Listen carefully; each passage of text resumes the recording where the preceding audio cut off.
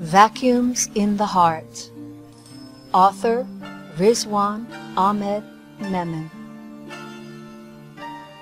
Everyone has wishes, dreams, and plans, but not everyone's dreams come true. Their wishes may not be fulfilled and their plans may not be carried out. Sometimes we think one thing, but something else happens. Through the course of my life, I have learned that there will always be some vacuums in the heart. If the old ones are filled, the new ones would appear somehow. Time can fill the gaps, and it can bring about the new ones as well. Life never remains the same. Every day brings a new blank and fills one or two already present. It is not necessary that our every dream should come true. Sometimes some dreams which remain only dreams play an important role in our lives to organize ourselves better. Some wishes which only remain wishes make us strong and give us enthusiasm to work actively in the lives. Life cannot always be a smooth sailing. The ups and downs are essential parts of life. They make us realize what life actually is. At times, we need to abandon our plans, wishes, and dreams for the sake of our family, friends, and loved ones. Happiness that comes after the sacrifice of our dreams, wishes, and plans has a more different charm and taste. When some songs are left unsung, their silence can echo more than a thunder in the ears. Some stories, unwritten and some unread, can save us from the disturbance of our minds.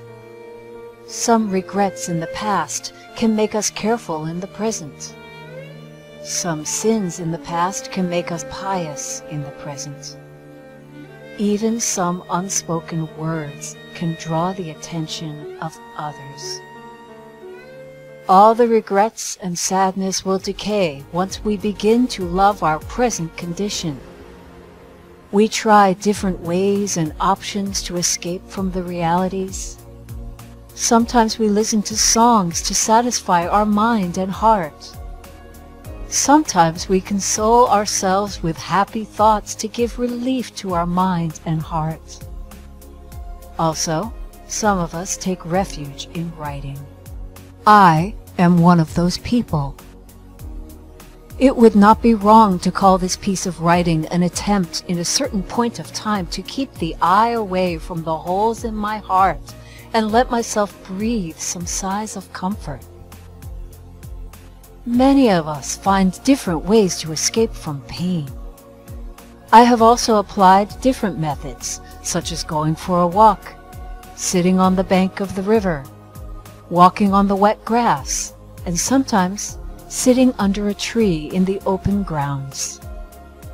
Still, I have not found any good escape or remedy or something with which I can fill these spaces in the heart.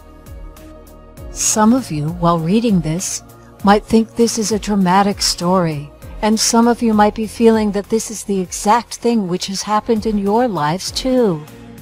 Whether you agree or not, you too have been trying to fill some kind of void in your heart or mind by reading this piece of writing, or trying to find something through which you can entertain your heart and relieve your feelings. In every state of man, there are always some elements of sadness and some elements of regrets.